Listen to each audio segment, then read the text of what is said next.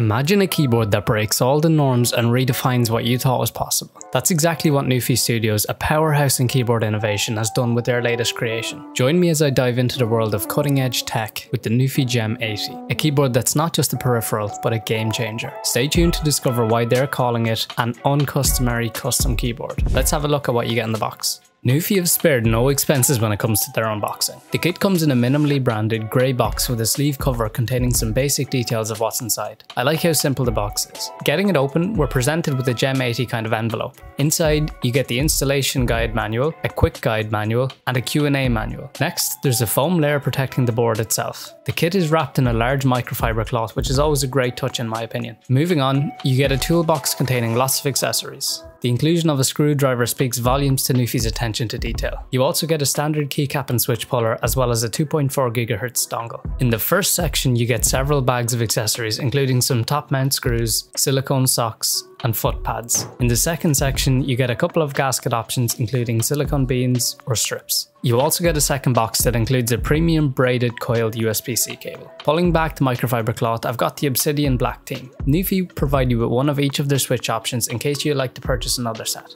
Nuphy also sent me out another package which contains some more plate options: polycarbonate, POM, and aluminium, as the Gem80 ships with an Fr4 plate by default. Okay, I'm going to quickly list out some of the main features of the board before diving deeper into my thoughts and the build. The Gem80 is a TKL layout with 88 keys. It's got an aluminium top case and a polycarbonate bottom case. It comes equipped with a 4000 mAh battery. You also get QMK via support. Okay, so the Gem80 comes in at various different price points depending on your configuration, but the main price points are $149.95 for the bare bones wired only option. It steps up to $169.95 for the tri-mode connectivity. From there, you can add another $15 each if you want to choose from Nuphy's very own switches and keycaps, with the top spec version coming in at $199.95, which is what I have here. Although the Gem80 is offered in 5 vibrant colours, its absence in the classic white or silver tones might deter some potential buyers who prefer more traditional aesthetics. Featuring a precision cut CNC aluminium top plate, this keyboard boasts a satisfying weight that adds to its premium feel. Its sleek design and solid build quality make it a standout choice for those seeking a high-end keyboard. While the Gem80 doesn't come with height adjustable feet, its built-in 6-degree typing angle combined with its ergonomic keycap set provided a comfortable typing experience without any issues at the default angle. In the tri-mode connectivity version, the operating system and connectivity toggles are tucked away nicely. The 2.4 GHz dongle comes in the toolkit, therefore doesn't fit into the body of the keyboard anywhere, so you'll have to keep it safe so you don't lose it. The USB-C port is located in the middle of the keyboard, which won't be for everyone. It means the coil cable sits further to the right as opposed to the middle when the port is positioned to the left. Speaking of, let's swap out my own coil cable for Nuphy's included one. The cable feels excellent, so I can definitely see this being a nice cable upgrade for most buyers. The keyboard offers universal compatibility with both Mac and Windows systems, complete with dedicated keycaps tailored to each platform. Oftentimes Mac users are left with the short end of the stick when it comes to custom keyboard compatibility, but Nuphy has Mac users in mind. Let's talk about some of the finer details. There's a small gem nameplate badge above the arrow keys.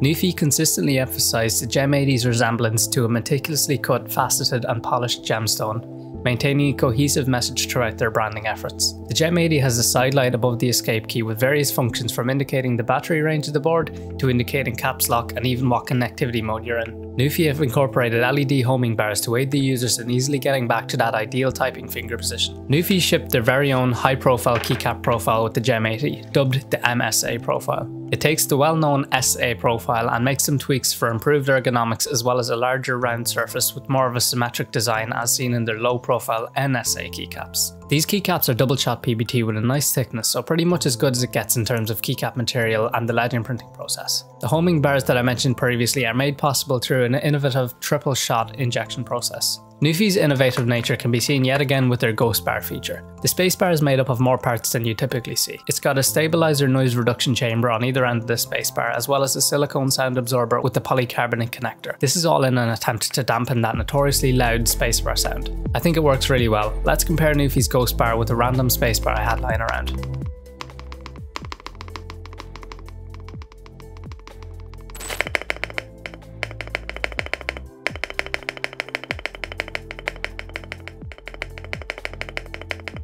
The The Gem80 is perfectly capable of being used for gaming with its 1000 Hz polling rate, in other words a 1 millisecond response time. In the tri-mode version of the board, both the 2.4 GHz and wireless connectivity modes both have that 1 millisecond response time, which is, well, unheard of. You also get N-key rollover or anti-ghosting, so as said, perfect for gaming. Let's give this keyboard another justification to be used for gaming. The Gem80 is QMK compatible. For those that are unaware, this is an open source keyboard customization software, so you can do all the key mappings and macros you'd like without the reliance on a dedicated software. While this is super useful for gaming, it's also a productivity must. The switches in my unit are the Mint Linears, which require a mere 37 grams of operating force. They've got a POM stem and a polycarbonate bottom housing with a 21mm spring and come factory lubed. Nuphy brand them as the switch for typists, and I can see why with their light actuation. The battery is respectable, being 4000 mAh.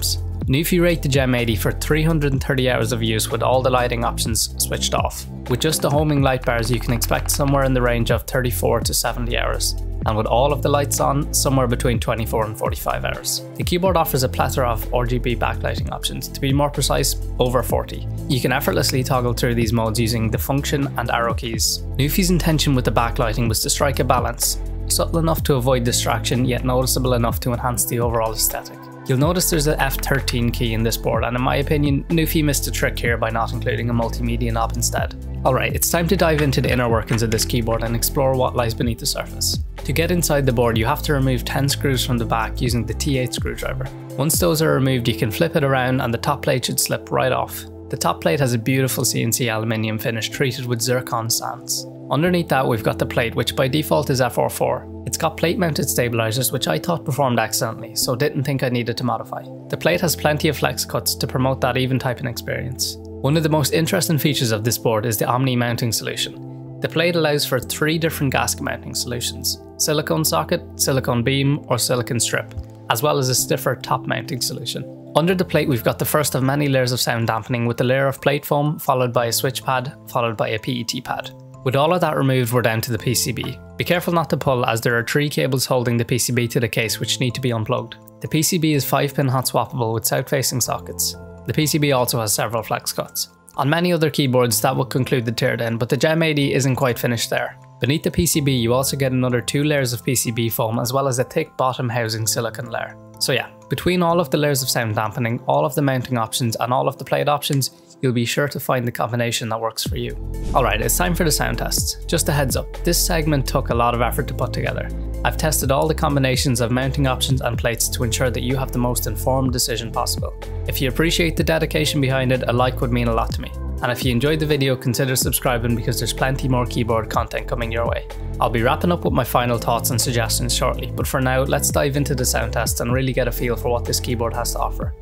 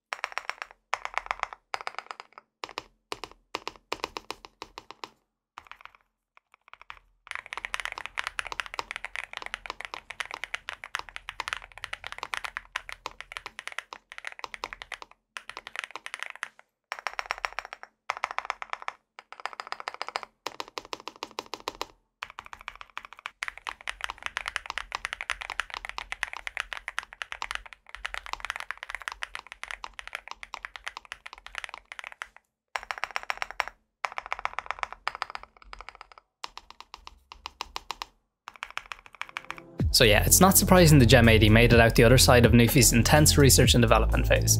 In my opinion, this keyboard is the perfect choice for a pristine typing experience that excels in the gaming realm. Its build quality and aesthetic make it a compelling choice for anyone in the market for a new keyboard with a bit of budget to play with. That concludes my review of Nuphy's Gem80. If you found this video enjoyable or informative, don't forget to show your support. Thanks to Nuphy for sending these parts out for review, and thank you for making it to the end.